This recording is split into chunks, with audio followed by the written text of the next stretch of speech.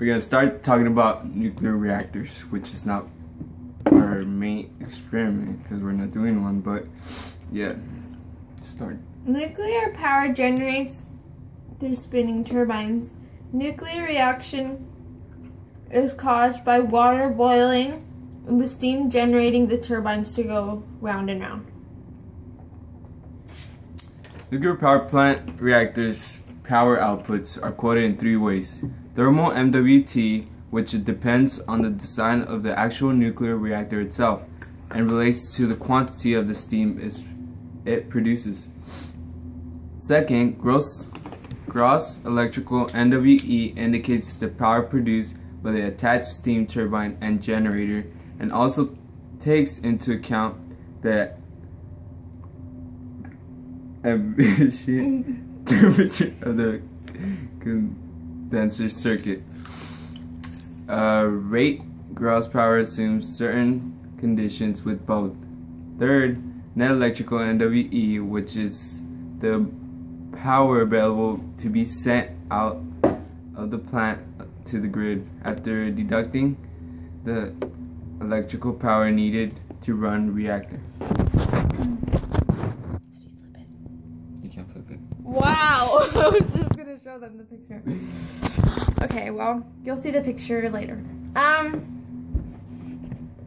What is a nuclear reactor? A nuclear reactor is a sign of a reaction producing a steady flow of neutrons generated by the fission of heavy nuclei. Types of reactors. There are two important types of reactors. There are research reactors and power reactors. A power reactor is... Power reactors are usually found in nuclear power plants that generate heat mainly from electricity production and are operating in more than 30 countries. Oh, okay.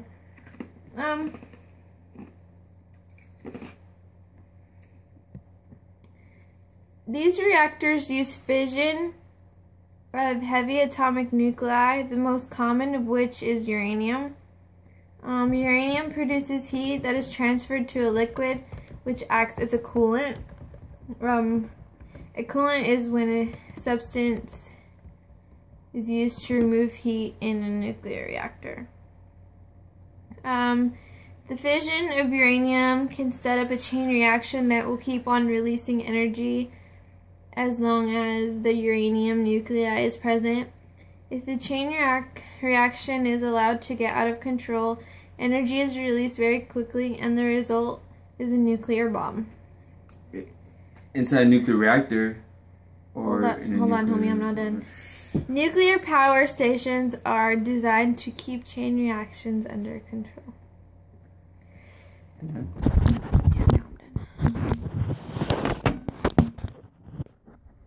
Booyah.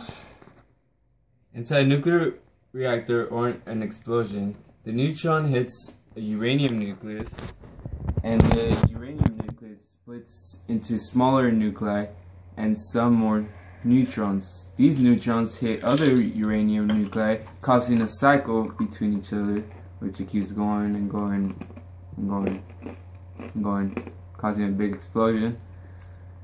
And that's how it's done inside a nuclear reactor. And this chain reaction happens because each uranium nucleus splits up and gives off more than one neutron.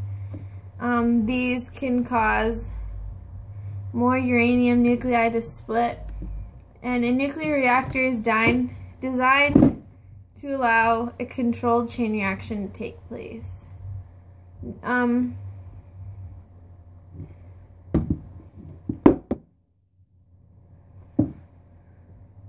Movable control rods are placed between the rods of the nuclear fuel. These control rods absorb some of the neutrons, so fewer neutrons are available to split uranium nuclei.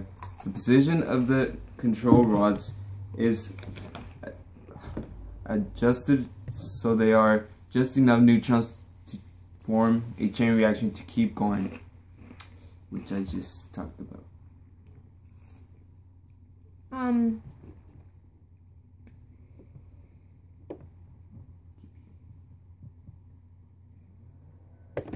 This is what it looks like.